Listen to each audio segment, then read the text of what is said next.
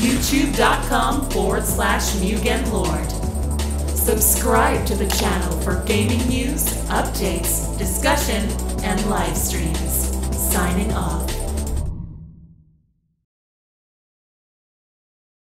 Hey guys, this is MugenLord here, and I'm back again with another video. This video is pretty much a follow-up to a video I did about a month or two ago.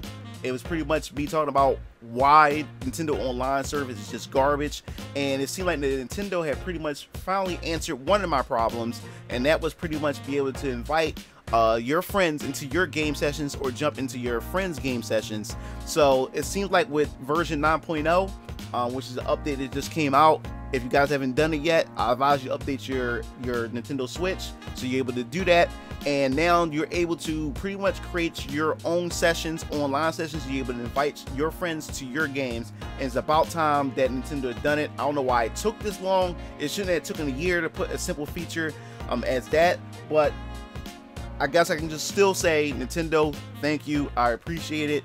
Now there's more things and more quality of life features that you should be able to implement next with your online service to make this a full complete online service. If you guys still haven't checked out yet, Nintendo had recently released the SNES service, so now you can play at least 20 SNES titles, which I think are super fun.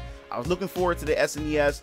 The NES service was pretty much a meh to me. I really didn't care too much for it, and I pretty much haven't even tried any of the NES games. That wasn't something that I was really waiting for, and to me it really didn't justify the online service at all. If that's what if that was the selling point of the online service, instead of just being able to play with your friends online. But the SNES was something I was definitely waiting for, and I had the opportunity to play A Link to the Past, and it's been a while since I played A Link to the Past, and when I jumped into it, played it, and that nostalgia just kicked in, man. I just couldn't sit down and stop playing it. I played it for a few hours, and I love what they've done with this, and I love the fact that you're able to play the multiplayer SNES games too online with your friends and everything. So I think that's pretty cool. So it looks like the online service that Nintendo have going on is shaping up somewhat, but Nintendo really have to keep the ball rolling. They have to keep it going, because we do need better quality of life features added to the system,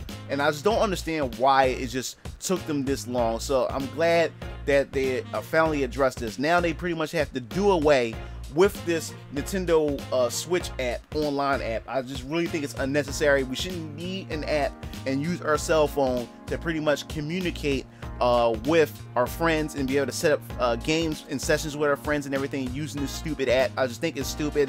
What I think it could be useful for is keeping up with some of the stats that's going on, and pretty much having that Miiverse type of community, but on your phone. I think that'd be pretty cool for the cell phone. But as far as communication and everything should be done on the console itself.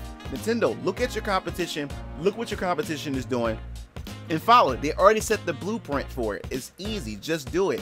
You don't have to be that unique in order to set yourself apart from the rest of the competition. Nintendo, you're still awesome. You still have your great first party titles, and now you have third party titles coming on to this great system. So Nintendo, just stop with this. Next year, or maybe in the next couple of months, hopefully we see some more quality of life changes for this console, because I just think the Nintendo Switch is a very good console. I enjoy this console. I really enjoy what they're doing with this. So Nintendo, just keep doing what you're doing and just keep improving, but you have to pick up the pace. Like, you can't be lagging behind when it comes to something as simple as this. But that pretty much wraps up this video. I just want to hear your thoughts on this. What do you think about the online service for Nintendo Switch?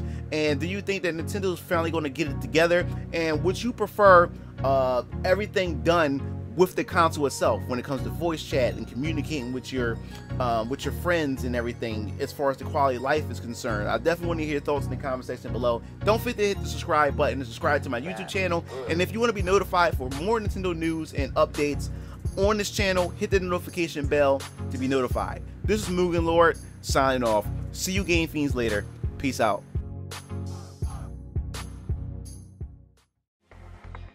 It looks like you reached the end of the video.